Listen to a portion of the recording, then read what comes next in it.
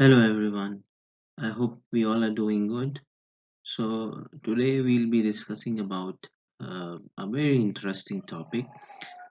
We call it how to read a research paper. Now, the point of making this video and why I'm making a video on this topic is very interesting. See, we are in a decade of, or we can say we are in an era of evidence-based practice. Okay, so we need to apply research into practice, or we need substantial evidence for whatever we are practicing. We need support for whatever we are practicing. As an evidence-based practitioners, we should know what we are basically applying. Second and the foremost thing is how to read a research paper is important for students. It's important for postgraduate trainees when they're doing thesis or when they're writing papers. Because unless and until you know how to methodologically evaluate a paper, critically appraise a paper, it's very tough to understand what the research, how the research quality is. The other important thing is whenever in nowadays we are having thousands and thousands of journals in our field as well as in other fields, and it's very tough to read everything in everything, so it becomes a very cumbersome job to download all those articles. So if we follow a methodological, a sequential step of how to read paper, it'll be little easier for us to understand and to document and to write and to evaluate the research. On an average, I think we're producing n numbers of papers. So should I read everyone? So it's very difficult to catch up with the evidence. It's very difficult even when you're writing a dissertation or you're writing a paper. It's very difficult to catch up with all the evidence. So what should I read? How should I read is what we are going to discuss today. Okay, so let's go into it and let's have a discussion about it. So before reading any paper, um, I think you should be clear about what are the basic components of paper.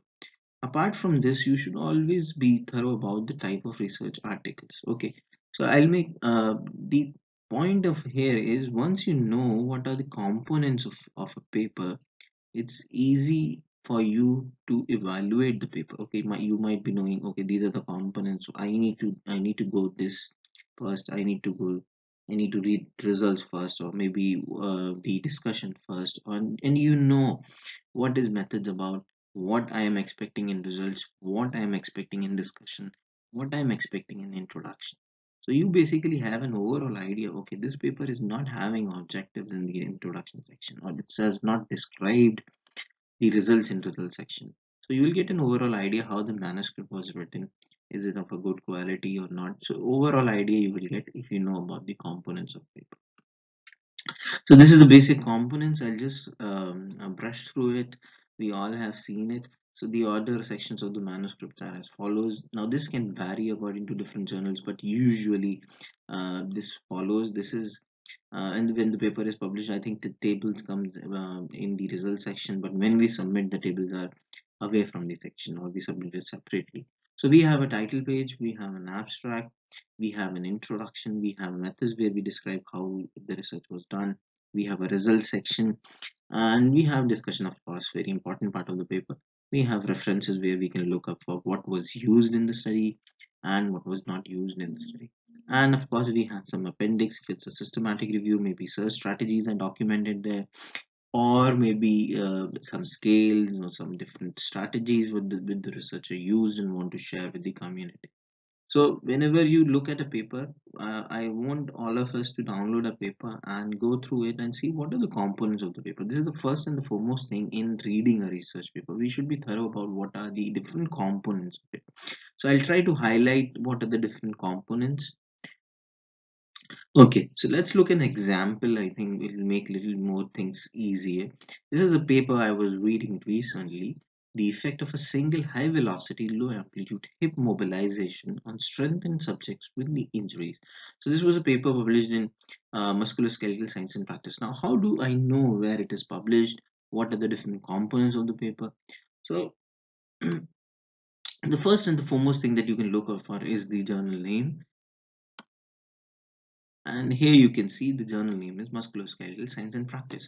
Now if I want, I can look up for the journal quality, what is the SJR of it, how is the journal rated, it's a Q1 journal, where it is indexed. All those informations I can easily fetch using internet. The other thing I need to look at is what is the title, because title is the window to the article. Once I read the title, if it is interesting, then only I'll go into the article, or I'll delve into the article, or I'll try to read it. Third is the author details. Okay, who has published it, where this work was actually conducted. So you can basically see again, they have a title, we have author's details where you can look for.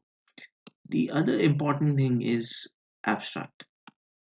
Okay, which is basically a summary and should be very tightly written, because this is the first thing which comes in handy to the reader, and this is the first thing which I'll always look in an article.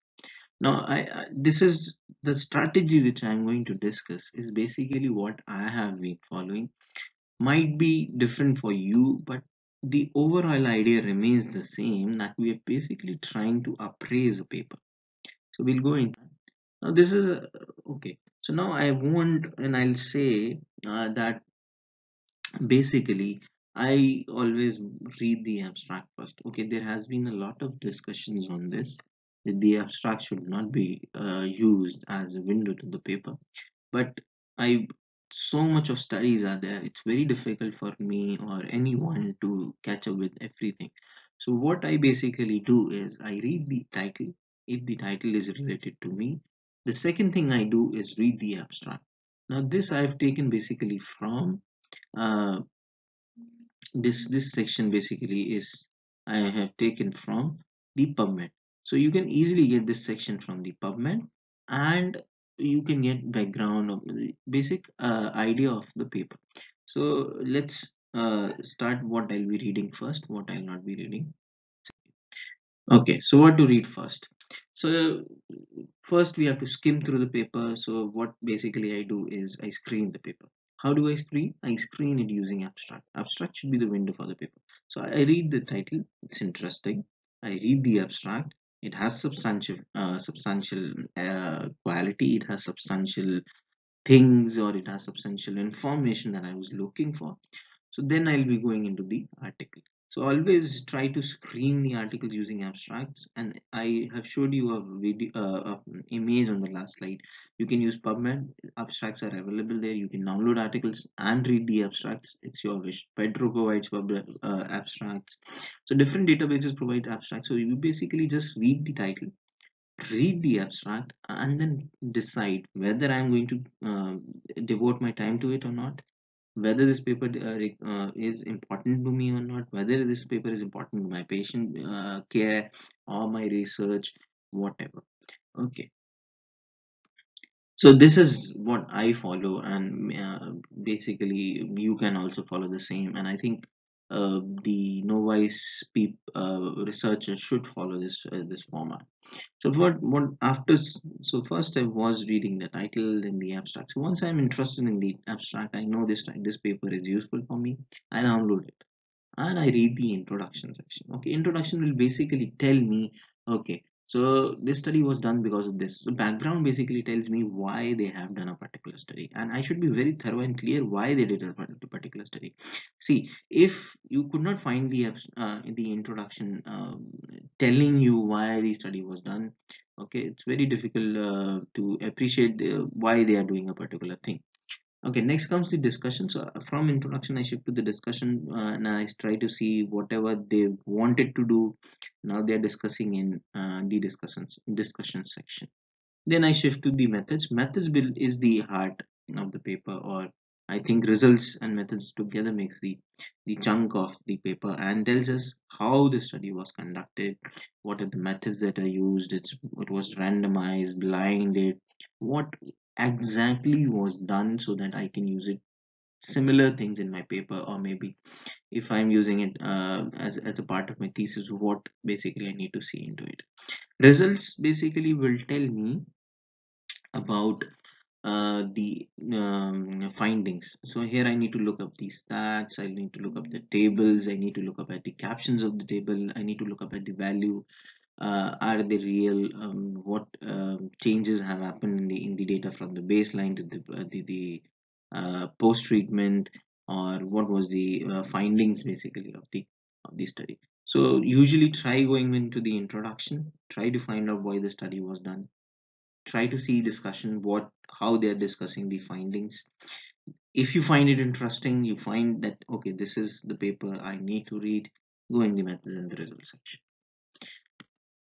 Okay, so sometimes what I do is when I read methods, I found maybe he has used a test, okay, a diagnostic test, real-time ultrasonography, for example. I don't know about it. So what I do is I do a Google search.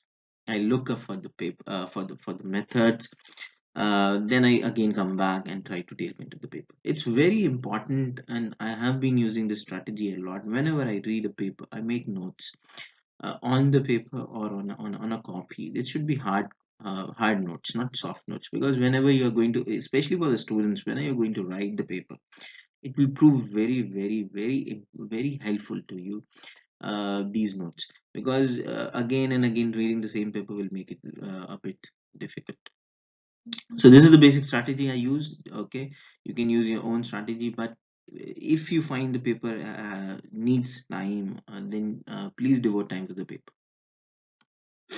Okay, so as I told you the introduction, this will tells you the background of the study and why the study was needed, and it's important to know about it. And whenever you're writing also, make sure that in the background section you're basically telling why you did a particular study. Results and discussions, these are heart of the paper, so read them carefully. Try to see were the tables necessary, were the diagrams necessary, what stats they have basically used, were they necessary, is everything fitting into the picture or not. Discussions again will tell you basically about why they find a particular findings, what was the rationale behind the findings, is it correct or not, has to be appraised. Okay, last but not the least is the methods, and this is very important for people who are doing who are writing a paper. This basically will tells you, okay, I can repeat this experiment, or maybe I can take some points from this experiment into my study. So this is how they did work, and you only get to this point if you're really interested. This is very important. If you're really interested and need to understand exactly what was done, okay, in order to understand the data and its interpretation. Okay, so let's make sense of everything and just summarize it. So I downloaded a paper, and I read the title, I found it interesting. I delve into the abstract, I found it okay, this is the paper which is reflecting my patient, or this is the paper which needs to be used in my study. So I went down and I read about the introduction section, and I found okay, the study background is very solid. Okay, this study has to be done or needed to be done. Then I went into the discussion sections, and I read what was the rationale, why they found a particular findings. And once I'm satisfied with that, and I think okay, this paper needs my time, I go into the method sections and into the result sections, and this will basically tell me how they did the work. This will tell me the scientific rigor of the paper. This will tell me the internal validity of the paper, how the research was done, whether there are confounders, whether there are problems in the paper or not. Now, the last thing which I want to say to you is there are various tools available for appraising a paper. Okay, so you can use those papers to appraise a paper, but they will just give you a number. Okay, the quality has to be understood by reading the paper. So it's very important that you give a paper at the time it needs, if it is important to you. So I hope I make some sense in describing this strategy. This is what I have been using, reading a lot of papers in the past few years, and I have been using this strategy, write papers and understand papers, and even use it for my students. So I hope you all find this interesting. Thank you so much for listening. In the next video, we'll try to make how to appraise paper, and we'll try to make a video on how what are the different types of articles. So this basic discussion holds true for um, every type of article. It maybe it's a systematic review and so on.